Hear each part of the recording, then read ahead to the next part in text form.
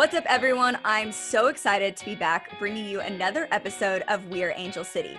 This week's episode is one unlike any other because joining me is none other than Angel City owner and former U.S. Women's National Team player, Saskia Weber. Saskia, how are we doing today? We are good. We're good. I got my new light. I'm looking good and fresh. There you go. Yeah, you are. And look at us. We're matching, repping Angel City like we know how. Absolutely. I love my swag. Are you kidding? Dogs. They say hi too. They love it okay. too. I had to lock my dog in my bedroom across the house because he has an eruption bark. So I feel you. We know the dogs are here. It's 2020. Saskia, to kick these off, we like to do something fun. I'm going to give you 30 seconds. Oh, God. To describe yourself or tell the audience a little about you. You only have 30 seconds. You'll see me put my hand up with a 5 when you have 5 left. Okay? Got it. Okay. All right. Here we go. I'm pulling up my timer. And ready, set, go.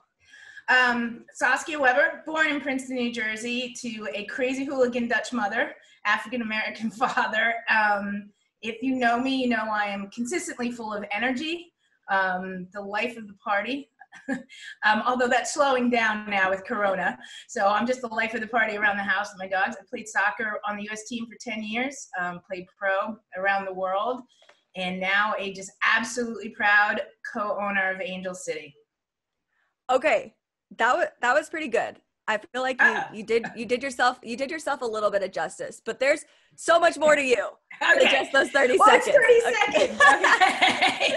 You're right. So in the short time, like I've gotten to know you, I can tell how passionate you are about everything you do. I think you and I are built from the same cloth a little bit in that regard. We're both very passionate women about what we do. And someone else who is really passionate, and this might hit home for you a little bit, but was Ruth Bader Ginsburg.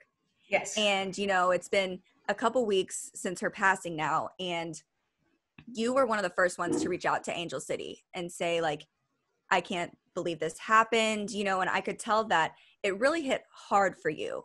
Why do you think her death hit you so hard? She's just an icon. We wouldn't be here without her. Right. I wouldn't be a co-owner of Angel City. We probably wouldn't have a pro women's soccer league, Title IX. I mean, everything that has given me my opportunities in life as a woman, as an African-American woman, is because of her battle and her fight and everything she did for all of us, and even before I was born. And so, you know, when you lose somebody like that, it really just resonates on, you know, what am I doing to carry that torch? And what a loss. It's one of those people you wish you could be around forever. And as we, you know, mourn the loss of her, we also can celebrate the life she lived. Absolutely. So what characteristics of her do you think that as a society we can kind of strive towards, and even within Angel City that we can grow this club towards? Just her fight. Never give up, never say die. And just, gosh, knowing the right path, the truth, the right, like what's honest, what's right, what's moral, and especially in this time and everything. She exemplified what we all should strive to be, and what, you know, we want our kids to be, what I want to be. And she's just a role model. Absolutely. And, you know, you mentioned continuing to fight. And this year in 2020, like, we have been fighting like hell. And it's been a year. It's been a year. And I know you can agree to that. So what so far has 2020 taught you? There's some things I actually love about 2020. And I know that's really, you know, hard to say, but no, I'm right there with you. The connections that we have with people now. Right. I think that what had started to happen was, you know, everybody's on text, and that's how people were communicating. When I grew up in a time that, you know, you use the telephone, but and stuff, and just now with everybody being on lockdown, with 2020 being the way it was, it's just the way to communicate is to reach out, is to use Zoom, is, you know, to use whatever form. And now, like, I've been able to do like appearances for teams in Iowa and like reconnect with people that I haven't seen in years and years and years. And I think that has been such a a weird gift in an awful time. And I hope that doesn't go away when the world opens back up. This is one part of this that I hope we keep moving forward and taking with us, is our reconnection with even our families, with everybody, no matter where you are. What's one moment during this 2020 that someone has reached out to you and reconnected with you that really sticks out and meant a lot to you? Oh, wow. What isn't? Honestly, there's been so many conversations with so many people. I think on the soccer side, I reconnected with the podcast I do, Franz Hoek, who's one of the greatest goalkeeper coaches in history and in the world. And he was my mentor when I was 16 years old. I went over to Holland to train with him, and to sit and have a 2-hour conversation with him, and him like reminisce about things he thought about my character when I was 16 years old, which we won't date me, was a very long time ago. But just it wasn't that long. You're so sweet. But to reconnect with people, with people that really drove my career. Tim Mulqueen, I got to talk to, who I haven't seen or talked to since I was in college. Same with Paul Blodgett. So these are people that like really shaped me as a player and the person that I am. And to be able to like face to face with them in a sense and reconnect, that they've been amazing conversations for me. How can we, as a club, as just people supporting Angel City, make things better for this next generation, especially of young girls? I think to be accessible and visual. And it doesn't just mean the athletes. It's whether it's your actresses or your, financial gurus that are a part of us and everything. Like, you can be anything. And to show our success, to be, like I said, to be accessible, to get out in the grassroots community. We're not sitting at the top of a mountain where you can't reach and you can't get to us. Right. Shoot me an email. Let's chat, whatever. But it's, I think that's incredibly important that we do that and that we are doing that. Right. And for you, growing up, you mentioned being from New Jersey, starting soccer when you were Jersey. Shout out to Jersey. Jersey, you have to. It's something in the water. It's all goalkeepers are from New Jersey. But starting out for you, and even many can say up until recently, there wasn't a ton of Black women representation for you to look up to. So how did you really decide to make being a professional soccer player your first career? I think it was very different back then. And so I think it developed on its own. I was incredibly supported by my family, and still I was an athlete. I came from a very athletic family. I was a big lacrosse player. I was a swimmer. I did everything. Get out of the house, basically. Get out of the house. And I was always my brother's like extra player. So I think that it just kind of formed on its own. And when the reality started to hit of the national team when I was in high school and traveling, which, I love to travel. I mean, it's probably the one thing I miss about not playing for the team anymore or playing pro is I love traveling. And so it just kind of grew. And then just having that support of my family, do what makes you happy, do what you want to do. There were times that I was like, that I was miserable just because I was like stressed or feeling pressure. And mom's like, well, if you don't want to play anymore, don't play anymore, but do what you love. And to just have that kind of stability and backing and of my community and everything, just, it kind of pushes you into that direction without fear of failure. Just following what you love. Yeah.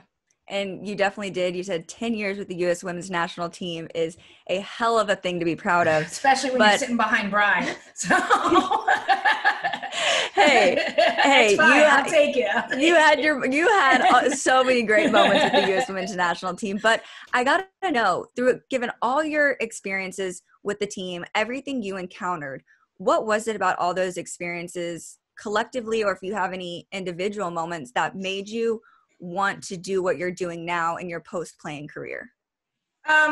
If you haven't met the 99ers, or all of them, it's kind of hard not to keep going. I mean, we are such a family and we support each other. And the majority of us, pretty much all of us, went through this time together. whether it was like Mia and them with the 91 team, but then even for me, I was in camp then. And so like, this was a family, and it still is. I mean, I could show you, it's a group text, and we hear from everybody every day in some form, you know, and you know,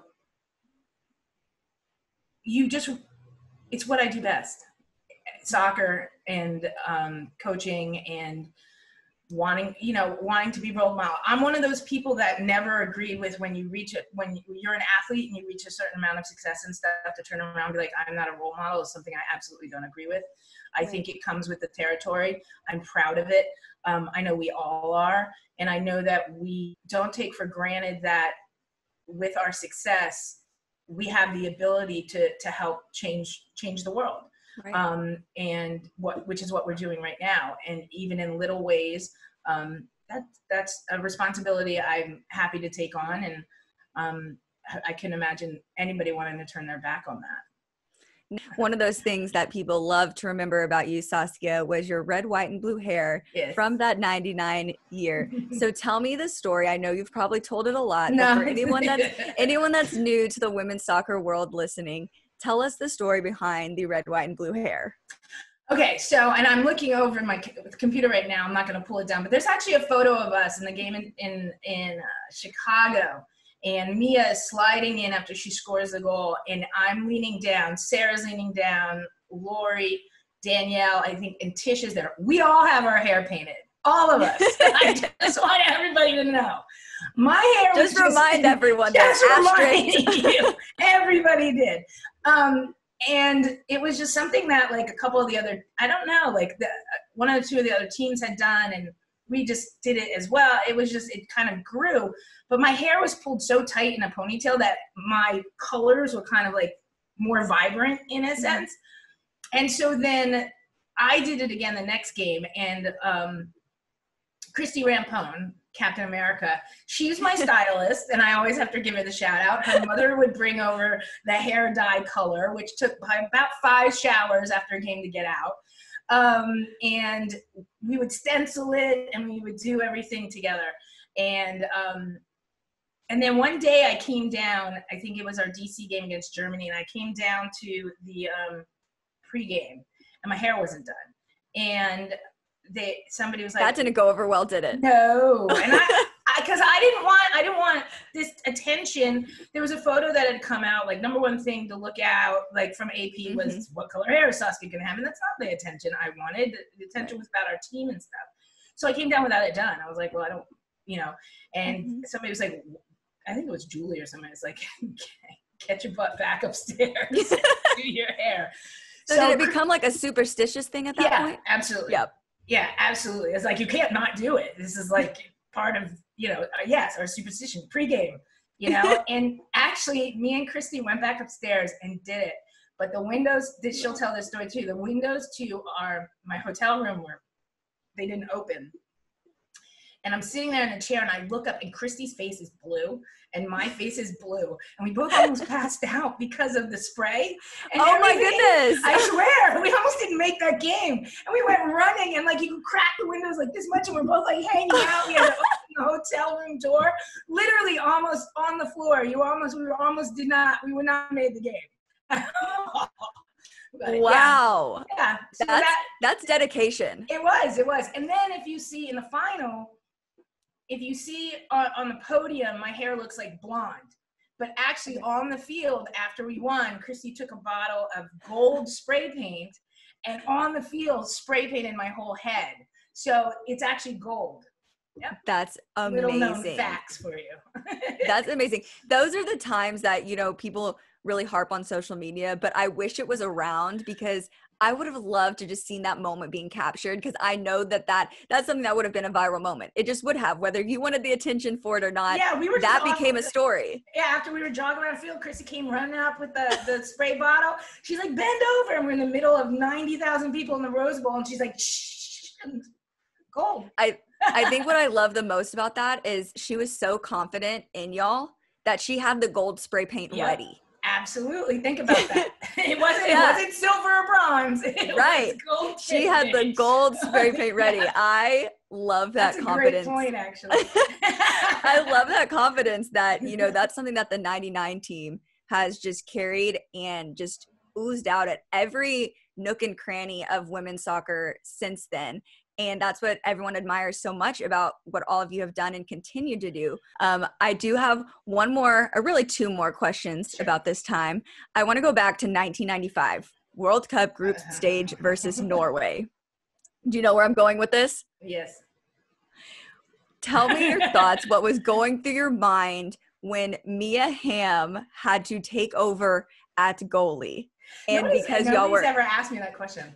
Really? Yes. I want to know that was my first thing when I, heard about that is, yes, what were you thinking? Because you were supposed to be able to go into the game, but y'all were out of subs. And so Mia Hamm, of course it was Mia, had to take over as goalie. So what was your perspective of that moment in that game? To be in my heart, I was so bummed. Because, I absolutely, I'm like, I'm in. How you don't sub a goalkeeper. Yep. So when something like that happens, you're like, not that I'm happy. This is my moment. This is mine. I'm happy I got a red card or anything, but I'm like, I'm going in. Right. And it was like that, like I got deflated in a sense of wanting to play so bad, but at the same time, it gets taken over by like my team, and it's just like, who are we gonna put in? And I think I was one of those like, put Mia in, and I was standing right there cheering on every save she made. She looked so funny and cute in that big jersey. And she put the Bry's gloves on, and they were so big on her, and it was just like, but her incredible dedication and devotion to everything, and she brought it, and she made some saves. I mean, she is on like the list. She has saves. Yep, I think she had 2 saves. As a goalkeeper, there are goalkeepers that have played for the national team that don't have any saves. Like she has 2 saves. And that moment leaves you. That's part of who we were and who we are as a group, and as peers, we always supported each other. And as much as I knew I'd play the next game, so I played the next game. But at the same time, I wanted to get in. It's like, but then you're kind of like, okay, what do we do? And so kind of, I wasn't sitting there angry on the bench, like, this is supposed to be my time, and now not caring. Not at all. Not at all. Yeah. I thought it was hilarious. And like I said, I knew I was going to play the next game, and that was awesome too. But that moment, I'll never forget it. You're the first person that's ever asked me about that.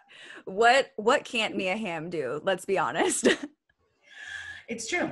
But that's why you go to a person and you say, who are we going to put in? But I swear to you, I swear, and I know Mia would probably say this too, if we put any person on that team in the goal, they would have brought it too, because we're such competitors. It's, it's ridiculous. It's whether it was, doesn't matter. Shannon McMillan, Tiffany Milbray, it doesn't matter. I mean, somebody might be like, don't put me in the goal. That's possible. But off the top of my head, I probably wouldn't say that. Would that be? That's fair. We can keep it PC, Yeah. So I got to know, though, now the game has changed. As, in all sports, we've seen every sport just change and evolve. So I've got to know, who is Saskia Weber's favorite or best female goalie in the country right now? I have to pull out my list. You're fine. I'm like sitting here like names flowing at me. I'll give one name that I like keeping an eye on. I'm gonna say Casey Murphy. I'm gonna say Casey Murphy. Cool. Love that. US wise. And I'm saying that, because she went to Rutgers, because we're both from New Jersey. Okay. Hey, that's a good enough reason for me. And so there you go. There's your name. And for those listening, dropping some Saskia Weber trivia knowledge on you, Saskia was the first woman to be inducted into the Hall of Fame at Rutgers University. Yes. So just round of applause for Saskia, because that is amazing. I read that, and that was like one of the things about you that stood out to me the most, because that not only speaks, about who you are as a person, but your commitment consistently to this sport and to be recognized in that fashion. Well deserved. Yes, so Saskia Weber trivia there. Yep. So I'm picking Casey Murphy, sticking with Rutgers. There we go. There we go. I like it. And, I want to ask you, Saskia, you've mentioned travel several times in our conversation. So I'm not going to let that slide. You talked about playing in your young career in Holland. You played in the Japanese Professional Women's League. You've traveled with the women's national team. I want to know, what is your favorite place you have ever been and why? That is an incredibly hard question. I've loved every place I've ever been. I loved living in Japan. I absolutely loved it. I'm a traveler, not a tourist. I like to say that. So I love getting immersed in the culture, the food, everything. I was really happy I got to go back last summer for MVP Pro Tour to go teach the troops kids soccer, which was amazing. And getting to see the country again, which I didn't know if I'd ever go back. I would say there was a moment when I was traveling. We were taking the train from Holland to Italy, and I woke up really early in the morning in the middle of the Swiss Alps. Wow. And I looked out, and it was just like something you have to experience to see. Right. And I was all by myself, like everybody was asleep. I was just standing in the train window, like looking, like just my mouth on the ground. And that was pretty incredible. I have some favorite places in the world, but that has nothing to do with soccer. No, that's okay. It doesn't have to do with soccer. What are your favorite places? The Greek islands, first of all. The Cyclades are amazing to me. I had a great time in Monte Carlo. So what happens in Monte Carlo stays in Monte Carlo.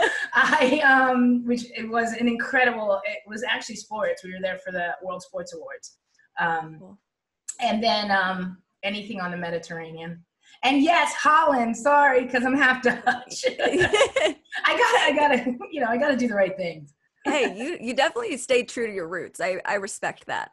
Yeah. You've put this on my bucket list. Mykonos and Santorini are two places that have been on my bucket list. So now I've added a couple more. But thank you so much, Saskia. I really appreciate you for joining us. And go ahead and tell everyone where they can follow you, reach out to you, and also where they can listen to your podcast. Because, of course, we've got to plug that here because it's so great. You can reach me on all social media at Saskia Weber, Saskia_Weber, Instagram, Twitter, Facebook. Yes, I still use Facebook. I like Facebook.